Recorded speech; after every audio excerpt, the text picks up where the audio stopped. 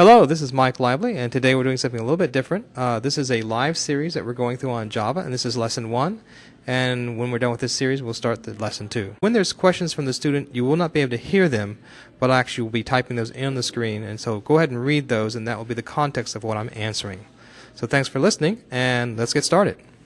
Okay, so what I'm going to do is I'm going to go ahead and create my scanner, and I just created a class called adding input. And once again, you see that public static void main string, always the same, right? And so I'm going to declare a variable called scanner. And so what does this mean? If you roll over this like we did in before, it actually gives you a description in Eclipse what it is. So you can actually read through this now, right, and find out what this does.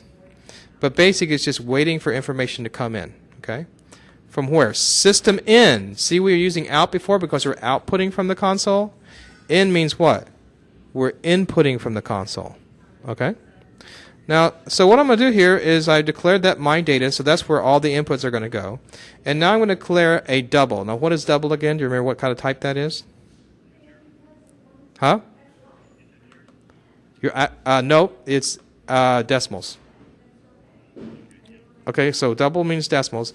And what I'm going to do here, I don't have to declare 3 doubles in a row. I can declare one and just put a comma, declare the next one and put a comma, and declare the third one. I'm done, so I put what? A semicolon. And so I actually was able to use a shorthand notation to declare 3 of these at once. Okay, otherwise I'd have to put one on another line, right? And use the word double right there. See, that I don't want to do that. I want a little shortcut method. And then I could keep going, right? But I don't want to do that. So it was my little shortcut method. Now I want to print out to the screen what? Enter your first number. And then I'm going, okay, first number equals my data. Why? My data, because that's going to be the system in. It's going to wait for me to type something in, right? Dot next double. Now, if it was an integer, I'd do dot next line. But since it's a double, I'm going to do dot next double. And so it waits for the input. I'll input that and hit the return, and it'll print out to the next screen, enter your second number. Then I'll go second number equals my data dot next double. And what it's going to do is wait for me to input, right? And when I hit the return, it's going to run the next line of code, first number plus second number, and it'll print out the answer of what that equals. Okay. Now, since it's doubles, I can actually enter in decimals. Now, if it wasn't doubles, say I entered in integers, what would it do? It would truncate everything into an integer. So let's go ahead and run this code. I'll save it and I'll run it. And right here in the console, what does it say? Enter your first number. So I'm going to go ahead and enter 55. And then it's just waiting. It stops the program. I hit the return key. Boom. Enter your second number. Let's hit 6.888.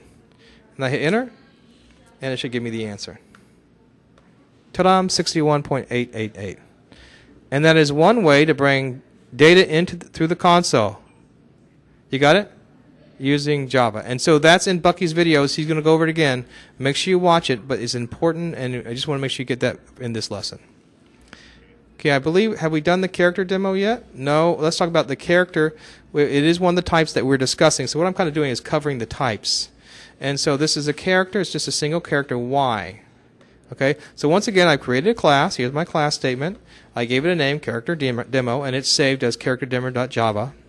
Then I use this public static void main. Same thing every time, right? Then I'm going to declare strict type and declare a variable called small character, and that's going to be in quotes a Y. All right. Then I'm going to something called big character. I'm declaring another character, and I'm going to use what we saw in PHP, these little methods right here, to uppercase or to lowercase. I don't know if you remember those. And there's all types of string character methods that Java has available to it automatically. You don't need to import those since they're used so many times.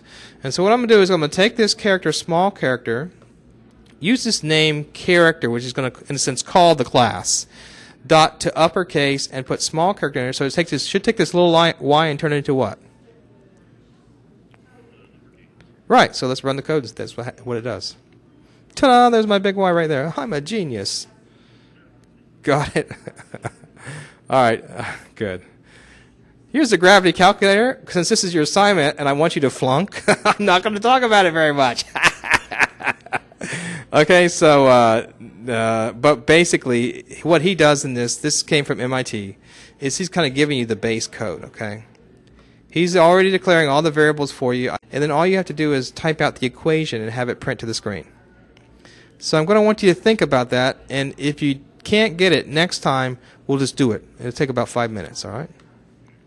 Hello world, we already did that. Some math. So let's go ahead. We already did simple, I think simple communication, that's good, or simple strings. Once again, this is the use of the scanner. This is the lesson I should have showed you first, okay? But I didn't. I actually, what this program does right here, it pretty much just scans in whatever you type on the screen. And it's using next line, okay, because I'm typing in a string. I think I said integer last time. I shouldn't have said that. It's using next line because I'm typing in a string. Let's just test this real quick and show you what I mean. Basically, if I type in the string, and I hit return, it prints out I. So in this code, I import the scanner, I create the class, I declare my name, which is going to be a scanner, which is the data Mike, all right, and I say system in, and then I'm going to go print Mike.nextLine, and it knows that next line is going to be a string because it used next line for strings. I said integer earlier, I was wrong. Next line for strings. Next double would be for what? Doubles, right? Okay, so good. That means just another example for you to look at, a simple example. Once again, Bucky will cover this better than I did. Okay, one more thing, some math. So we're going to go through this math example. We'll be done with this lesson. Go ahead and ask your question. Good? I'm going to do something a little bit different here. I'm going to import the system out. Okay? And what do I mean by that? Previously, I was using the system word in the sense to call in the class, and then I was doing .out.println. But I can just get rid of one line of code, or not one line of code, or a few characters here just by calling that class in. Okay? So there's two ways. I could call it in, or I could do system dot. And all I'm doing is going import static java.language.system.out and calling that in. That allows me to leave off the system name. Isn't that cute? But it does all the same thing, and you should just see it, okay? So once again, I do the same thing. I create my class. I call it some math. I create public static void main. Same old thing, right? And I'm going to declare several integers. Number of men, number of women, number of female visitors, number of people, all right? And just like you did math in PHP, you're going to do math in Java. So I'm going to say, oh, number of people equal number of men plus number of women. Print that out. Or remember the plus equals? What will the plus equal sign do to the number of men? Plus equals 4. What does that do to the number of men variable? I sure did. See this highlighted code right here? I have the number of men, which is a variable. When I go plus equals 4, what does that do to that number? It increases it by 4. That's a shorthand notation. You remember that? Let me type in what you could do the same thing with. So nummen equals nummen plus 4 is the same as nummen plus equals 4. You remember that? Okay. You're a bad person. Okay. So yeah, I'll put that to the screen. Plus plus. You remember what that does? Increments by 1. Remember? That's the same as if I was... So if you take the number of men, you add 1, that equals number of men. Or if you just use a plus plus, it's the same thing. So you print that out. Now there's something here that's really important in Java, and that's pre-incrementing and that's post-incrementing. Okay? If you put the plus plus in front of the nummen, it actually will do that operation first and then print. If you put the plus plus after the number of men, it'll actually print and then do the operation.